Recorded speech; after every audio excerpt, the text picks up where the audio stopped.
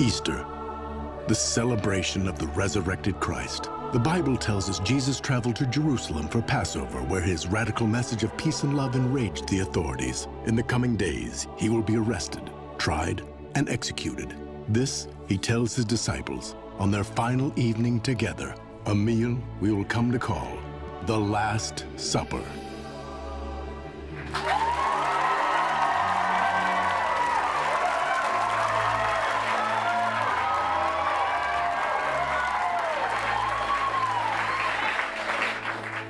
My friends, and Judas, hear me now, for soon I will leave you and join my Father in heaven. We cannot lose you, Jesus. We will protect you. They will never find you, Jesus.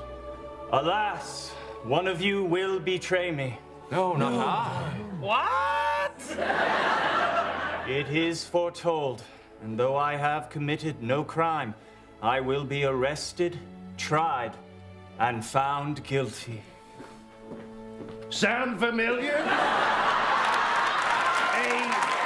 Thank you so much. A famous, wonderful man arrested for no reason at all. If you haven't put it together, folks, I'm comparing myself to Jesus again. And what better time than on his birthday, Easter? As we speak, I am being persecuted on a level the likes of which the world has never seen. Even worse than the late, great Jesus. You know, many people are saying we're very similar. We're both very tall, very popular, and both, frankly, white Americans. You know, Jesus did some incredible things. Some would call them miracles. In terms of fish and with regard to bread. A lot of fish and bread, you know. He rose from the dead on the third day. I would have done it faster, possibly two. Possibly 2 days. I think we could have done it a lot faster. But he had a good mind for business, water into wine, pure profit. And he had big, big rallies just like me, and a lot of his followers got in big, big trouble, just like mine. All because I told them exactly what Jesus would have said. Get very violent and start a war. And I've even got my very own Judas, Ron DeSantis. Ron DeSantis came to me, tears in his eyes. He said, "Help me, Mr. Trump. I'm gonna lose my election." So I very generously pretended to like him. And then he did a Judas. And now he can't even get the gays out of Disney World. It's an awful shame. Look at these guys back here, huh? They just have to sit here frozen while I talk. Can you believe that? Mr. Jesus, quite a guy. But now people are saying perhaps I'm even better than Jesus because I'm a self-made billionaire and Christ was, let's call it what it is, a Nepo baby, okay? I mean, his dad was God. It's pretty easy to start a religion when your dad is God. He did Good Friday. I said, why not make it great? We can make it great.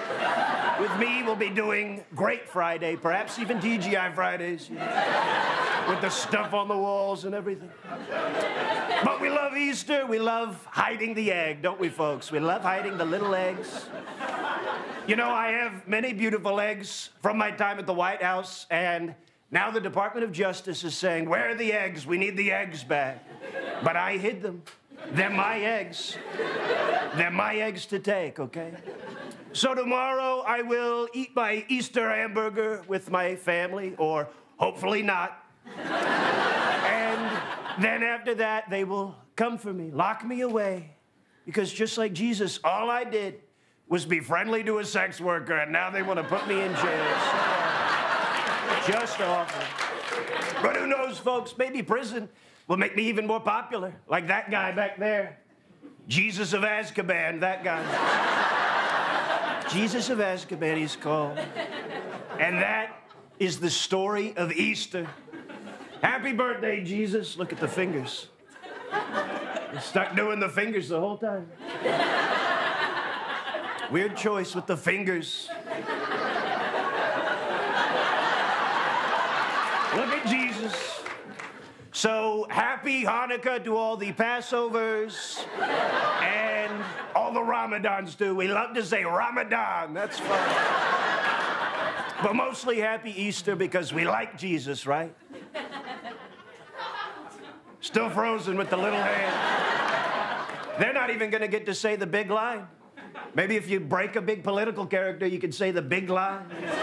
I'm going to do it by myself right now. So happy Easter, and live from New York, it's Saturday night.